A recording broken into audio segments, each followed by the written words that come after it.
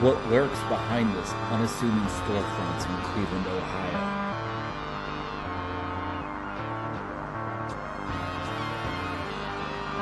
It's the Buckland Museum of Witchcraft and Magic.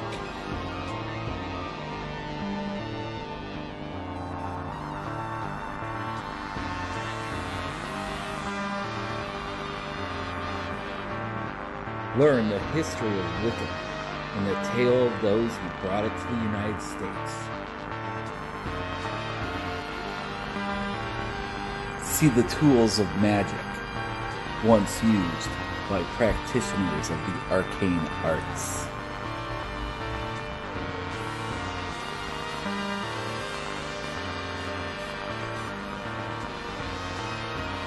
It's the Buckland Museum of Witchcraft and Magic. Welcome back. This isn't a live episode. This is just something that I'm kind of filming on my own. And the reason why I'm filming it is because, well, let's face it, I get a lot of mail here at the museum. Sometimes it's people that want me to join their cult. Other times it's fantastic mail like this right here from Clint Marsh and Fiddler's Green. All right, let's take a look at this, right? April 29th, 2020. Dear Stephen, it was a real pleasure to see your face on our video call earlier this month.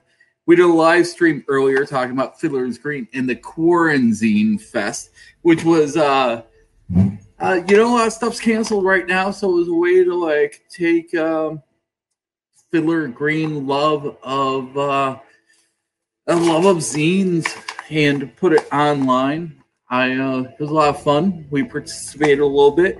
Okay, so anyway, let me skip to enclosed is a collection of Fiddler's Green publications for the Buckland Museum archives. An identical collection has been sent to the Museum of Witchcraft and Magic in Boscastle, England. And probably big, huge, yes, everybody knows that the collection that we have on display here was very much influenced by this collection in Boscastle. Our founder, Raymond Buckland, he had went to visit this, and he said, you know what, I should start my own museum. And he started collecting artifacts at that point. So, feels pretty good here. Thank you so much, Clint. Okay, so, pleased to have your cooperation in making these available for viewing to scholars or other visitors on a special collections basis. You know, the thing about that is this is all a wonderful plan, and then COVID-19 happens. We had some plans for an expansion where we could actually have a library where people could come and entertain, or not entertain, but explore our special collections. Maybe we're about a year out, I hope. All right, so let's see here. Technical stuff. Very best wishes, Clint Marsh. Thank you, Clint.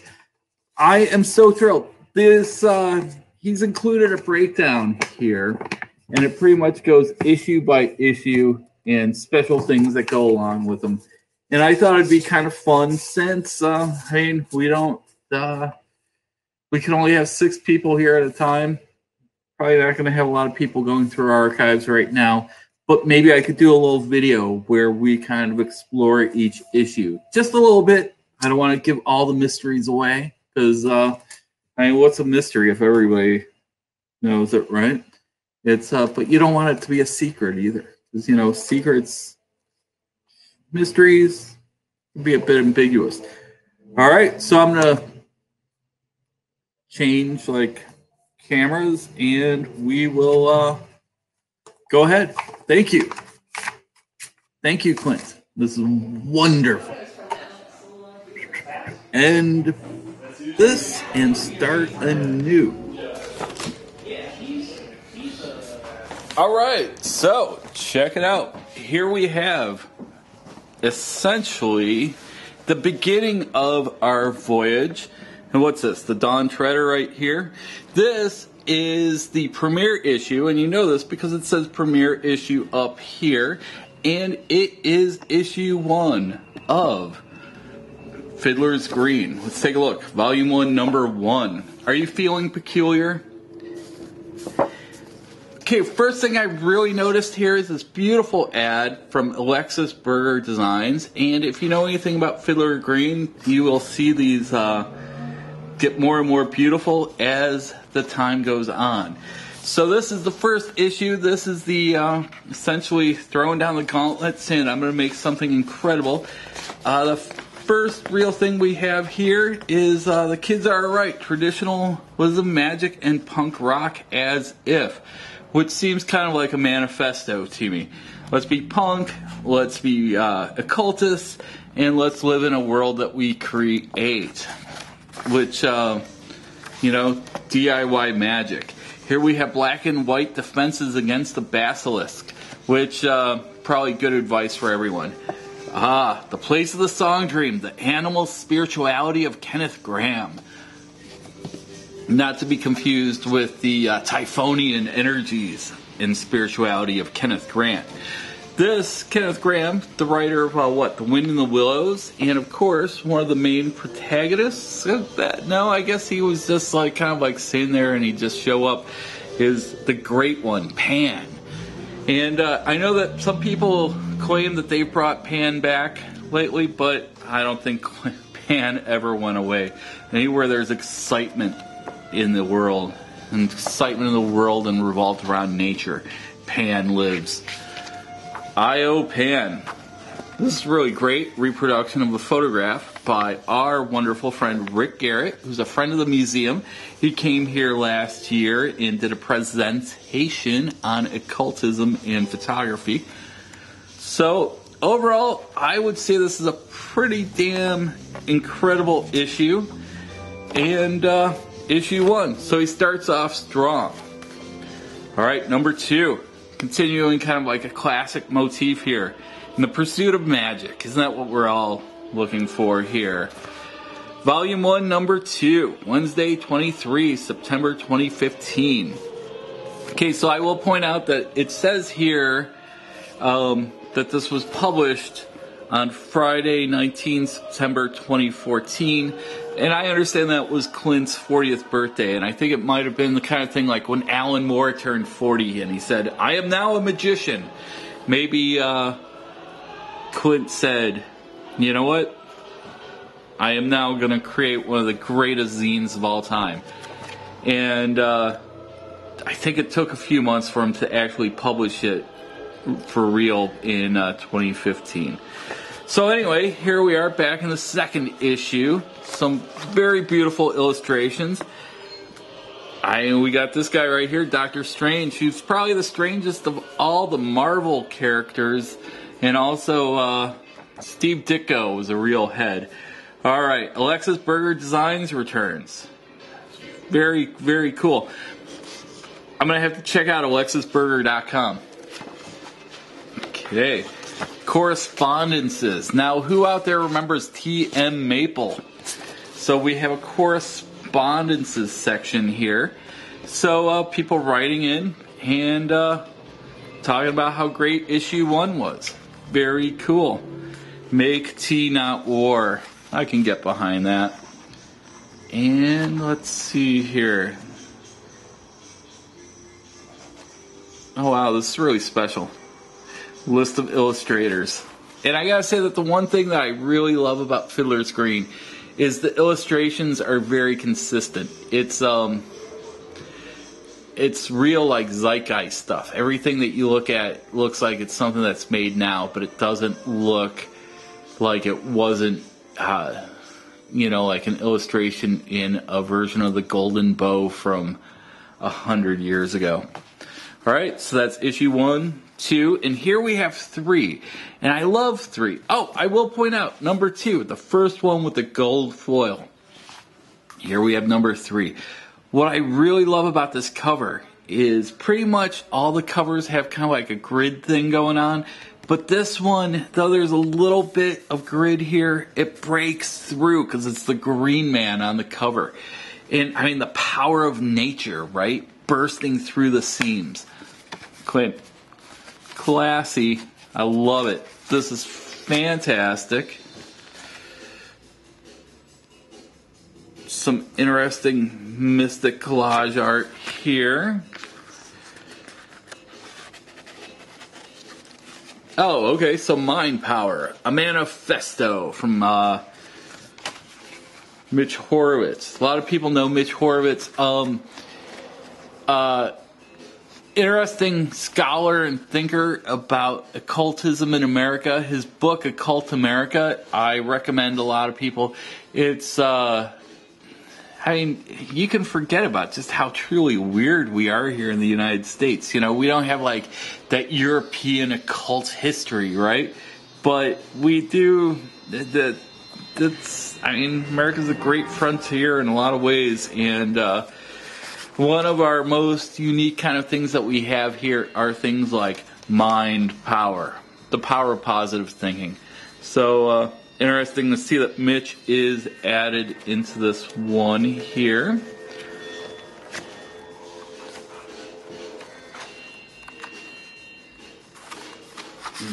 This is very cool. Let's return to Pan Island. All right. So this is issue number 3. Here we have issue number 4. Kind of like the Boxing In returns. What's this entity on the cover? This is really intense. I've always got like kind of an uneasy feeling whenever I look at this issue. So beautiful illustrations here by Adrian Rozzi, Poison Apple Print Shop, I believe, out of Pittsburgh. If you don't know her work, go find that stuff right now. Cool ad from Mithras Candles, who I know do extraordinary candles. Let's see. England, My Lion Heart by Kenneth McCreel.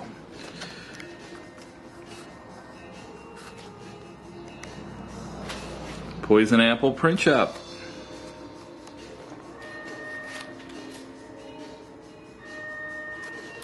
All right, so learn how to learn a new magic word from a wishing well.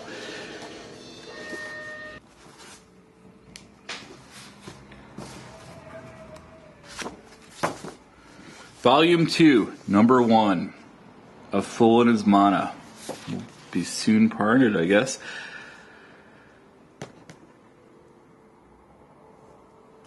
Kind of continues the traditional cover design here. Really beautiful. Gold foil comes back. It's the Otherwise. Alright, volume 2, number 1. Fool and His Mana. Golden Treasure Lost and Found. Now, one thing... Oh, the return of the AlexisBurger.com ad. I mean, it just gets better and better with each issue, doesn't it? Little micro tunings. I gotta go check out that website. It's a compulsion. Look, we have the return of Adrian Rozzi's art. I mean, the methods of the scryer. Whoa. Anybody out there into scrying? I know some people are extraordinarily good at it, and I know myself, and I experiment with it quite a bit, but, you know, most of the time it's just an experimentation. Another Mithras Candle ad here. But, oh, lo and behold, this is the issue where the Fiddler's Green Flexi Disc shows up. I was so excited when I got this issue because when I was a kid, I had Our Universe, which was a really, really, really, really cool box from National Geographic. And Our Universe had it had this really cool book in it, but then it also had a flexi disc that came with it. And the flexi disc had this like ancient Egyptian ritual for Ra, the sun god. And I would play it, on my little turntable and just... it took me back in time when, you know, I was hanging out there. Maybe I was a high priest, and I got to tell the Pharaoh what to do. Okay, here we are at Volume 2, Number 2, Practical Nostalgia. I got a shout out to my friend Aaron, who likes to make fun of me because I claim that, Mike, I'm not really into like nostalgia and stuff, but then he's like, well, you've been the director of 2 museums, one a Witchcraft museum and one a pop culture museum. Yeah, I think you're into it. So anyway, Musings of an Urban Herb Hunter. Written and illustrated by our friend Johnny Decker Miller, who I was just texting with earlier today. Johnny Decker Miller is an incredible artist out of Chicago, and that's exactly what he looks like. So, interesting article. Compendium of Witches, alright. Anathema Publishing.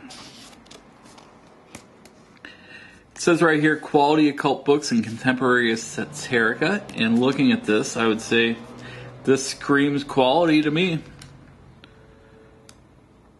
Okay, so here we have an ad for the Fiddler's Green leaflets, which I'll get into in a little bit because we have a stack of those and they're really, really, really, really, really, really cool.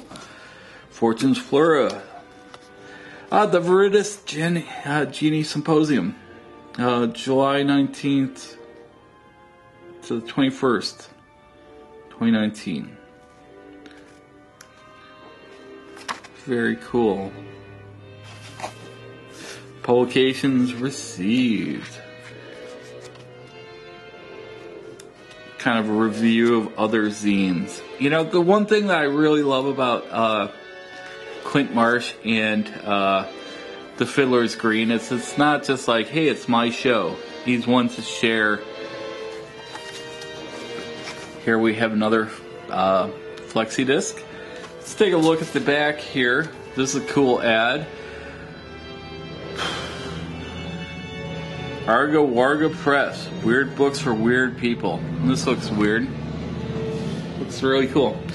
Alright, so this issue was Volume 2, Number 2. And let's wrap it up on these here with Number 2, or Volume 2, Number 3. It's an Arcadia Ego. Oh wow, this is a beautiful illustration. I mean, brings me back to the first time I read Holy Blood, Holy Grail, right? If you know that book, you know what I'm talking about. Some really beautiful stuff going on here. An article about the Descended Masters, William Blake and the Fallen Angels. Article about releasing wood spirits, a simple question in life's work. Are there any simple questions when it comes to one's life works? I don't know, I haven't read the article yet. Maybe I will find out.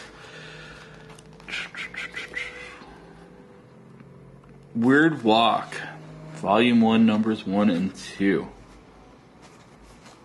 Yeah, that looks cool. He sells these on Peculiar Parish website, which is kind of his distro website. Okay, Hellbore number 1, which I just ordered from his website. Oh, very cool.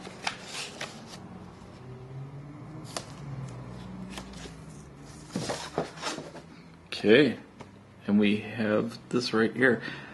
I'm actually going to have to listen to some of these flexies sometime soon. I have my own copies of these at home, so I will jam them. All right, so that was this, just kind of like a blow through of like 1, 2, 3, 4, 5, 6, 7 of the Fiddler's Green. Okay, hold on a second.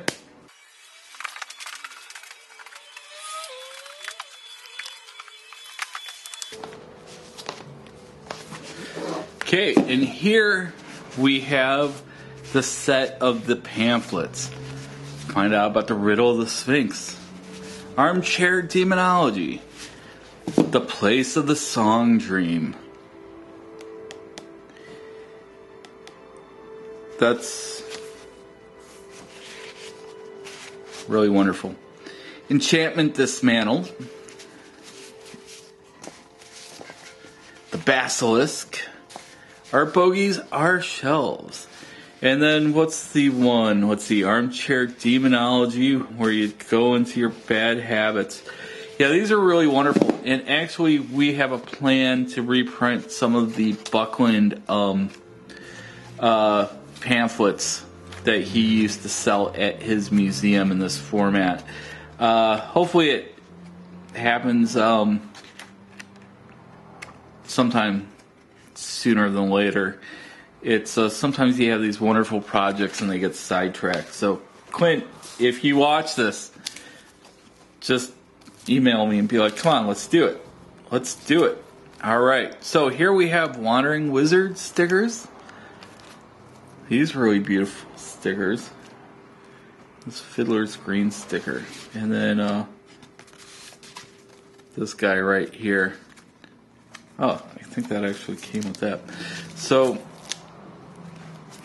really beautiful pieces of ephemera. And thank you for sending these along, Quint. So I guess I should probably point out that we do sell these in our gift shop. We currently have the last 2 issues of Fiddler's Green for sale here. I try to keep what I can in stock as long as I can, because I think, I'm just a huge supporter of what he has going on here. And also, we do keep the pamphlets on hand, and I have some of the stickers. Thanks for listening to me yammer on. I really enjoy these, and I hope you can get some enjoyment out of Fiddler's Green yourself, because these, all